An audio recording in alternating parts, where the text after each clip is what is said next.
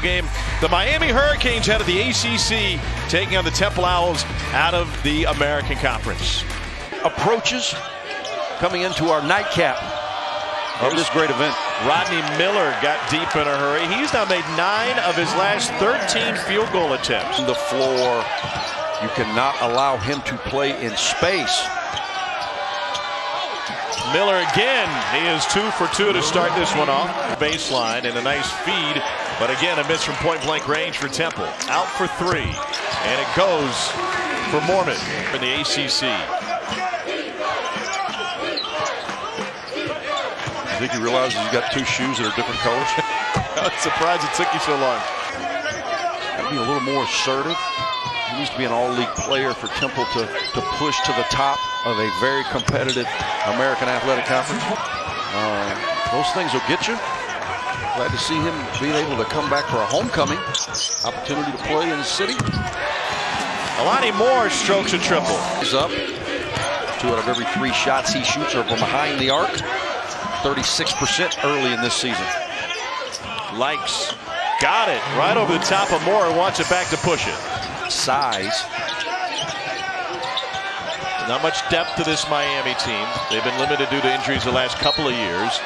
And one coming for Keith Stone. Day 1, Miami was on the George Mason Final Four staff. Great young coach. Wow, what a finish by Quentin Rose. 14 last time out to win against St. Joe's. I thought he was going to go with a hook there, and he stopped it a little short with a little baby floater. Keith Stone muscles his way in. Back 8%, not as comfortable from range to this point. Wardenburg muscles again. Look at this guy. How was your night last night? You know what? It was horrendous. That is awesome. Thanks for that. How would you spell it?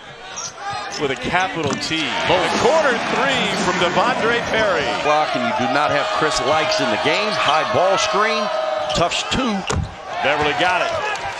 Those are the ones you want to give up, though, if you're Aaron McKie and the Temple Owls. That's a tough 2, and have been strong defensively to start this game.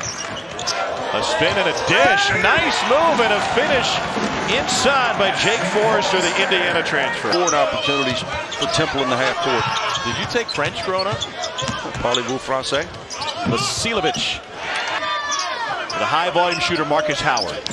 5'7", way under 6 feet tall, but he plays really big. Signal for a shot clock violation. You are not getting a shot clock violation tonight. A ball fake and a drive and a finish. Keith Stone. Vasilovich, when he has the ball, he made the right decision. I'm not sure I agree with the shot. Good finish from Quentin Rose. I see things a little differently over here.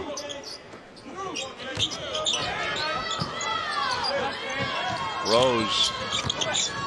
High ball screen, great roll by Forrester. Shows you a little bit of the versatility. I think Quentin Rose is a guy that can be a little point forward with it. Beverly with the drive. Good drive. Jake Forrester again there, giving him a presence. Great. That's where he's good. And he gets it to roll home. Made Pierre-Louis with his first field goal. He is. Switch that ball screen. Good deep. Temple is getting back in this game by getting consecutive stops. Wow. Getting out in the open floor to the NCAA tournament. 6-0 Temple run. Temple team that lost in the first round of the NIT last year. Stone was all alone. Remember when he was doing that in the Garden just down the road? Makes it look easy. That is not an easy shot. Trey Likes will pull. Too much space. Pardon me, Chris Likes for a Trey. Did assist. They give him a little space. He makes you pay. Very, very difficult cover. And a corner 3 answer from Alani Moore. Temple doing a better job of staying in front of the bounce, and then you switch at the end of the clock. Miami notices the mismatch, and they don't need to allow Miami to get more separation going into the half.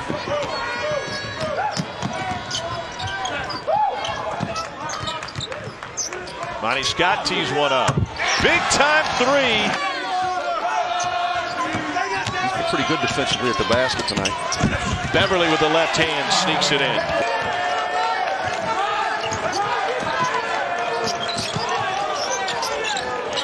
Pierre-Louis, the lefty. Up here, Too much pressure, you're going to give up dribble penetration from Beverly if you're not careful. Monty Scott with a takeaway. 7 seconds left. Here's Pierre-Louis. He shares it and a dunk to beat the buzzer. Heading into league play, right around the corner, Tommy. Nice feed. Oh. And the flush. Nate Pierre-Louis.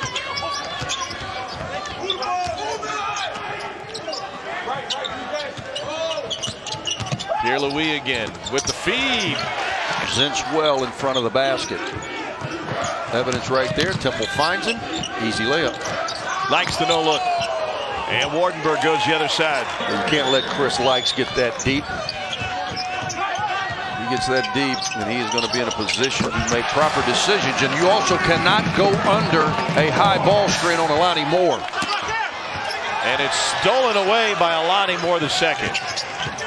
There's a feed and a flush, and Temple able to extend the lead with an and one. Forever since he's had a field goal attempt, Temple doing a good job of not giving him any free touches. And so Likes with the mid-range. Chris Likes got away with one right there. He turned his head a little bit when the ball entered the post. Just took the pedals off Rose, and McGusty able to finish. Commits his second. Baseline drive and a beautiful finish by Harlan Beverly. Defense. Wardenberg has a lot of international experience, including 3-on-3 basketball. Team's home court.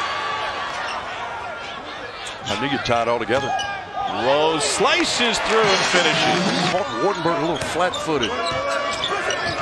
When Rose gets to his spot, makes it look effortless. I'm a Likes. Don't like. Was that like the bitter beer face guy? Yeah. I think it was right after that campaign. Scott, they call it a 2. Pierre-Louis kicked it out of bounds. Second guessing now. You're good at it.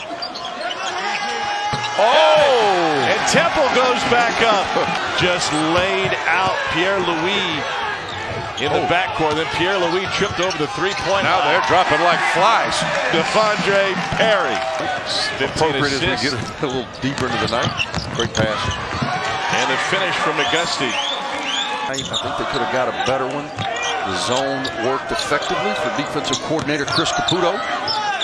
Whoa, tough jumper for Vasiljevic. They're still way under that, but they have come to life here in the last few possessions. Scott from the baseline. And a denial inside. McGusty forces the turnover. Vasiljevic with the layup. And what has turned out to be a very, very competitive game. Likes gets his hand on the entry pass. Vasiljevic with the spin. He'll take it himself, and he spins it in. Up to Rose. And that's a guy that we have not called his name in quite some time. Quentin Rose. Big first half. Late in the clock. You want to get out of that corner if you're Chris Likes. Good pass. Wardenberg off the window. 66 all, 3.5 to play. Stone trying to post. Likes strokes it in. And attack. I think he's really effective in that high post area, but he's been floating on the perimeter. More from 3. And they finally knock one down. They've been cold from deep. But you cannot give them space because they are certainly capable of pulling up on a dime. McGusty got a half step. And one. He created it, Tom. You're right. Would have pulled the trigger initially. Good closeout D by Temple. Deep 3. Oh, back in front. Foreman. Late in the clock. Likes where you want the ball. Don't settle. Now you got to finish oversized. Follow there from Rodney Miller. 7 a night. Looking to double that up. He's a new body, Rodney Miller. Born in Brooklyn. Now lives in Queens. And Miller. Stay aggressive. This guy's going to be aggressive. Great penetration and pitch. Good from Devondre Perry.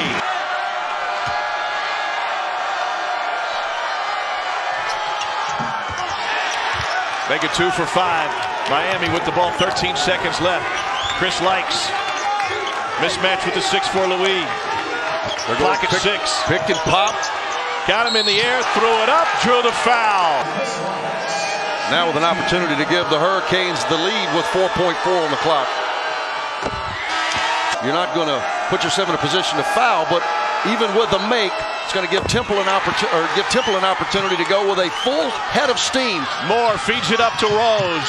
Rose will force it at the buzzer off the back rim, and Miami survives a 78-77 win in Brooklyn.